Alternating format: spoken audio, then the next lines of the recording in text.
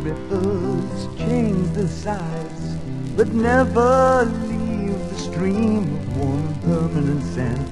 So the days float as they're quite aware of what they're going through. I think we're going to start. I'm Greg Alvo with the Socialist Project and teach at the Department of Political Science at York University. Today we're discussing the issue of the Obama presidency and the changes to the American empire.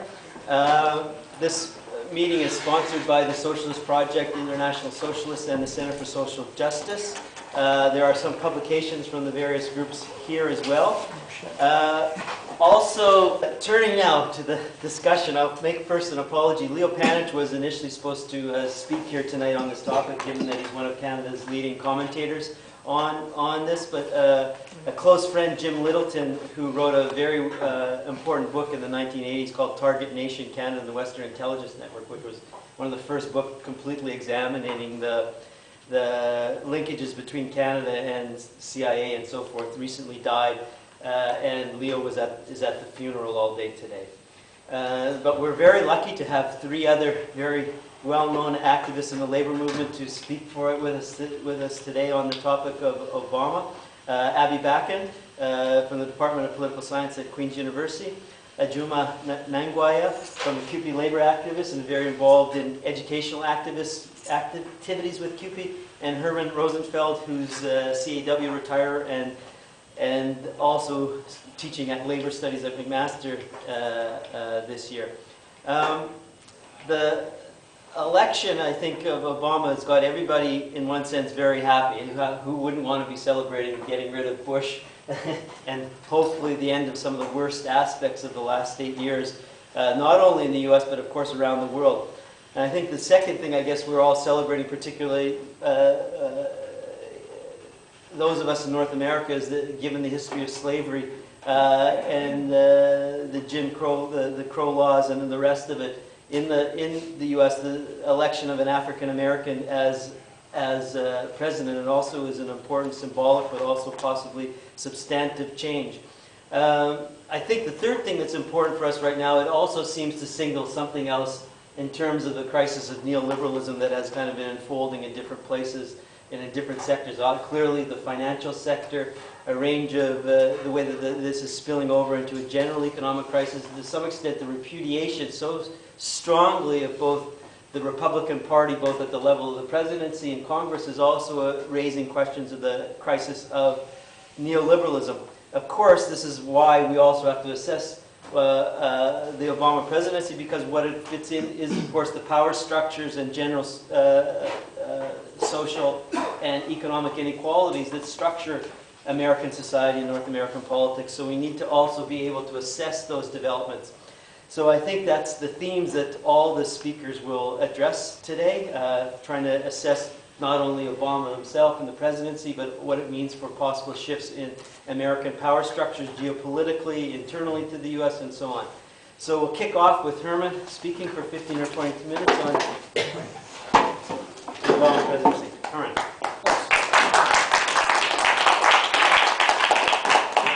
Okay, the Obama victory represents many layers and levels, some of them which Greg mentioned already. It was a major defeat for the ultra-reactionary Republican administration of Bush and the cynical attempt to extend the reach of the Republicans to the ticket of the unfortunate John McCain and the scary Sarah Palin.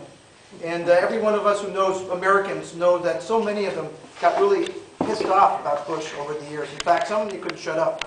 You know, people who were never political, suddenly, like my sister, suddenly, every time you call them. That might or may not make some differences in the medium and the longer term. A stunning, if mostly symbolic, breakthrough of the color barrier by electing an African-American president with the overwhelming electoral support of African-Americans and the sympathy and solidarity of people of color around the globe. But although Obama developed a novel and highly organized electoral campaign that appealed to a diverse but not class-based coalition on a platform of change, and phrases and notions that were redolent of the civil rights movement, and although his administration will differ in many important ways from that of the odious Bush Republicans, and remember, things that, from a perspective of long-term change, which we call little things, mean a lot to working people and other oppressed peoples. This is not likely, and I don't just mean symbolically, I mean materially. This is not likely to lead any of the kind of challenge to the power of capital, let alone to the neoliberal forms of ruling in the homeland of the U.S. world hegemon. It can only become part of a real movement for change if it's able to develop from below in a way that could force him and his new administration to put some content into the rhetoric of change and possibilities. Given the political and class forces currently operating in the U.S., it's not likely, although it remains possible in all kinds of ways. Obama politically is a centrist Democrat, centrist being not on the far left, even as a liberal, but not on the far right as Bush. And if he wasn't, he would not have been nominated and elected in what remains a rather evenly divided, but rather socially conservative U.S. Tell me how many times if you spoke to an American and said, why didn't he take this position? Said, he'd never get elected if he did that. That tells you something. Okay, but of course, it's only one part. This is an element of contradictions and layers, and I just want to explore some of them. The political parties in the United States seek to create blocks between sections of the ruling strata and elements of the working class and other subordinate strata in order to get enough popular support to legitimate a certain set of policies that work for the ruling class. With certain elements of the ruling class see as creating the best conditions for capital accumulation. And that's what the Democratic Party did this time. But I think it was hijacked and changed by the crisis, and then the party rode the wave of that crisis created. It also was linked to other things which happened. The desire for a break with the Bush administration in many ways. People were afraid of job loss. They were worried about personal, community survival, losing their homes, about health care and education. The war, a lot of the people came out of the voting booths and they said the war. And especially the loss of respect for the United States. For Americans, that's a big deal. The inspiration of people of color along with specific goals of capital. Limiting the crisis, cleaning up the mess, and adding the proper levels of regulation. Appropriate levels of regulation for them. Beginning the process of assessing and then restructuring U.S. economic strategies. In a hegemonic sense, restoring the effectiveness of the international neoliberal order, restoring legitimacy internally and externally in ways that protect U.S. power and domination. And dealing in some way, this is from the point of view of capital, with Iraq, Afghanistan, the Middle East, and opposition in Latin America. Compared to the Republicans this time, things were different. The Republicans were saddled with the Bush legacy in terms of unilateralism, in terms of failure in Iraq, in terms of embarrassing and irresponsible efforts to surround Russia. And even as the champion of maintaining and restructuring international financial system, who could but be embarrassed by what he said last week about unbridled free markets at the G20 meeting? All the people who are sitting there were embarrassed. But also the nature of the political space of the Republican Party inside the U.S. is a loss of legitimacy for that party. It's seen as very, very on a very shrill, negative, sometimes even racist. Lots of times even racist. And so the legitimacy of the role of the Republicans as a ruling form for capital was severely questioned by the crisis. Although they seem to now have found new wheels, as can be demonstrated by the not-so-veiled efforts to destroy what's left of the post-war compromise in Congress. Obama will rule in the name of such a coalition, not the Republican coalition, the other way, but with the dominance of capital and within its logic. He knows no other ones, and to think that there was, lurking behind the scenes, a real agenda of challenging capital while the rest was there just to simply get elected is silly. First, there's no reason to think that this was anywhere present. And second, even if there was, and a really important theme of analyzing change is that unless a political movement actually, especially when if you're challenging capital, has a strong base of people who know that they want to challenge capital and are ready for what capital is going to do, you can't make those changes. So I think that's really important, and all the examples in the 70s and 80s to do that, in England and France and stuff like that, show that to be the case. But note that Obama's coalition is not a class-based phenomenon, even though it might have strategically contributed to building working-class movements in certain ways. His coalition included, in the words of Dan Labatz, the American activist, what he called demographic segments of the population galvanized by the media and by Obama's quiet charisma. I think it was more conscious. They have a much more conscious effort to craft together a coalition that was free of class approaches, but included efforts to win over certain segments of the working class. It included the so-called new economy types and sectors based in new technologies, elements of Wall Street and the financial sector, reform-minded capital, urban and rural majorities of African Americans, although a lot of the slogging in the election was amongst white working class people because they were seen as swing voters. For the results, there clearly were successful efforts to move some of those people. And if you read some of the analysis of what happened in some of these counties in Ohio and Pennsylvania, the swing states, they did change. What happened was a lot of young middle-class people were recruited but members of unions from other parts of the country. SEIU, African American women from SEIU in New York City, steel workers, auto workers from all over the country were brought. They volunteered actually to go into these places to talk to their coworkers and try and break supposedly this notion of social conservatism, which is one layer there. And it was very inclusive and a very, very impressive process. And I read an article in October in the New Yorker, and I just want to quote you to give you a sense of, it's not just that workers are conservative, right? They had reason for not voting for Democrats, because the Democrats didn't do anything for them. And this is I want to quote this from you. Last year, 4 sociologists at the University of Arizona, led by Lane Kenworthy, released a paper that complicates the frank thesis, the thesis that workers are sort of dumb because they put cultural issues before economic issues. Their study followed the voting behavior of 45% of white Americans who identify themselves as working class. Mining electoral data from the General Social Survey, they found that the decline in white working class support for Democrats occurred in one period, from the mid-1970s until the early 90s, with a brief low in the early 80s, and has remained well below 50% ever since. But they concluded that social issues like abortion, guns, religion, and even, outside the South, race, had little to do with that shift. Instead, according to their data, it was based on the judgment that during years in which industrial jobs went overseas, unions practically vanished, working class income stagnated, the Democratic Party did nothing for them. The quote from their report is, beginning in the mid to late 70s, there were increasing reason for working class whites to question whether the Democrats were still better than the Republicans in promoting their material well-being. The study's authors write, working class whites, their fortunes falling, began to embrace the anti-government low-tax rhetoric of the conservative movement. During Clinton's presidency, the downward economic spiral of these Americans was arrested briefly, but by then their identification with the Democrats had eroded. Having earlier moved to the right for economic reasons, the Arizona study concluded the working class stayed there because of the rising prominence of social issues. And later it said it would take years for it to change. I would say maybe it never will change.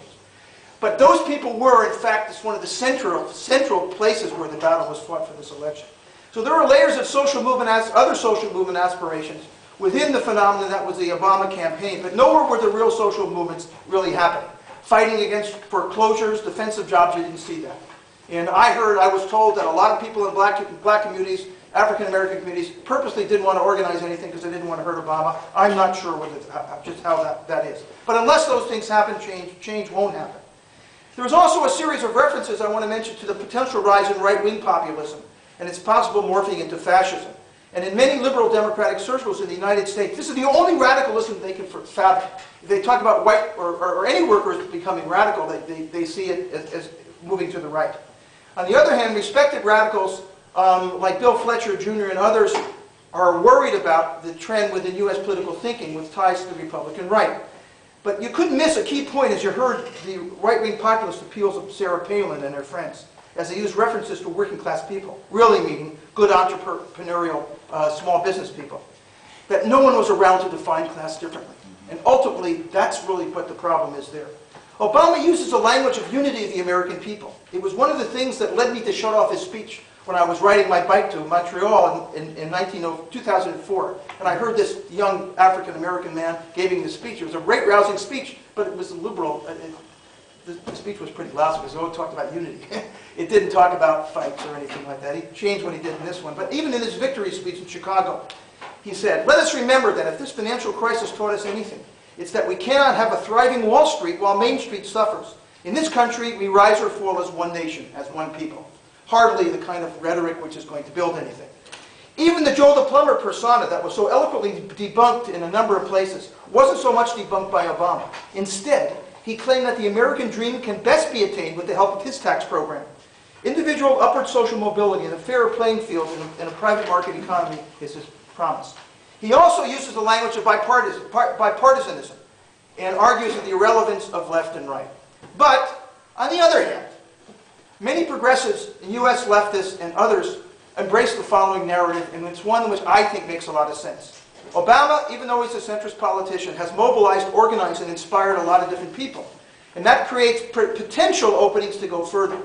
Francis Fox Piven, the highly respected social movement activist, analyst, and historian, put it this way.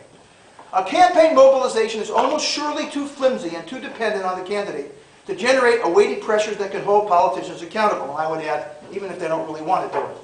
Still the soaring rhetoric of that campaign, the slogans like "We are the ones who we have been waiting for," the huge, young, and enthusiastic crowds, all this generates hope, and hope fuels activism among people who otherwise accept politics as usual. Sometimes, encouraged by electoral shifts and campaign promises, the ordinary people, who are typically given short shrift in political calculation, become volatile and unruly, impatient with the same old promises and ruses, and they refuse to cooperate in the institutional routines that depend on their cooperation.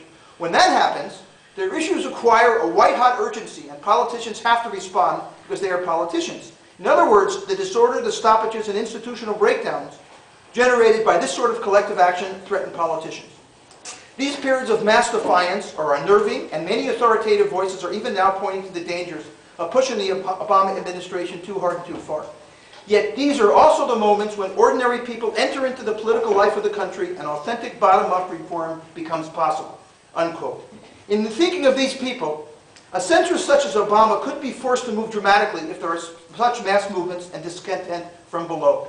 They often compare this to what happened in 1932 with Roosevelt, who also started with a rather centrist, lackluster set of policies, but was forced to change in the face of ongoing economic misery and an array of mass movements and protests, the likes of which the country had never seen before. Mass rent refusals in black neighborhoods, farmers and tenant farmers refusing to deliver crops at below production prices, mass strikes in the working class. And always, the role of anti-capitalists and socialists and communists of various sorts linking it all to the system itself and really being dedicated to change. But it's hard to see such a scenario unfolding today.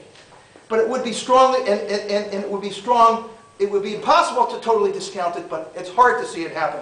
On the negative side, there is so far any lack of any bottom-up social movements around foreclosures, demanding jobs and income supports, against urban decay, for that matter, union organizing drives. Just think about what's happening now in the thing with auto. You don't hear the UAW organizing anything, any resistance. What you do hear is verbal resistance when Gettelfinger meets with Congress, but you don't see the mass movements coming up. There's a lack of, the other point is that there's a lack of organized political radicalism, particularly of the anti-capitalist kind, and it's almost totally off the agenda, even as a small echo in a growing cacophony of voices around how to understand and respond to the crisis. On the positive side, though, we don't know. These things can never be predicted. Perhaps some of these movements have been waiting until the inauguration. Who knows? The massive organization around the election, there was a very massive organization, something that we've had very little experience with in the past. It theoretically can be transformed into something else, but who will do this, and what will it be transformed into? Even then, does it take the form of shock troops to support reforms that Obama will bring in, or autonomous pressure groups to force him to bring those things in, or will it just dissipate? We don't know, but where's the leadership for these movements? Is anybody articulating this? I haven't heard it. There is one realm in which Obama's election really does represent a step forward, even if it's mostly symbolic. People with African origins around the world celebrate this and are leading the rest of us to realize the fundamental truth here. That brings us to the question of what it means to fight for black equality and liberation in the United States. You know, the majorities that Obama got amongst African Americans were Brezhnevian. That is, when Brezhnev used to run for the Communist Party, there was no opposition. He got 95% of the vote. Well, that's the level that African Americans voted for Obama, and it happened in the major studies that in battleground states, the ones that were close, that it was these majorities that really put him over the top, even though Obama got 30 to 40% of so-called white voters in these places. There remains also tremendous barriers that Obama had to overcome to get elected as an African-American person, and let's not forget these.